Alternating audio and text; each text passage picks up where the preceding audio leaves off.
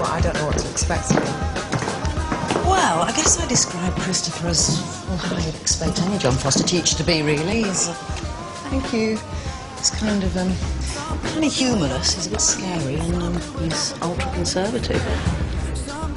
Well, why have you appointed him? I was just going to help with a new intake. Rachel, I can't believe that Rachel.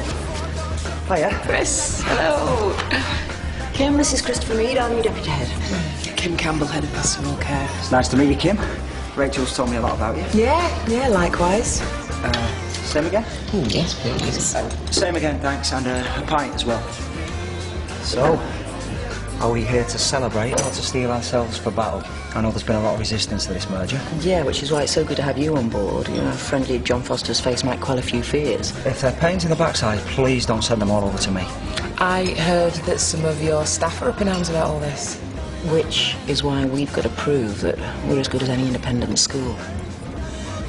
This is going to be the best year yet for Waterloo Road. And I want to be part of that. Great. So we've got 3 weeks to get the school into shape for New Year.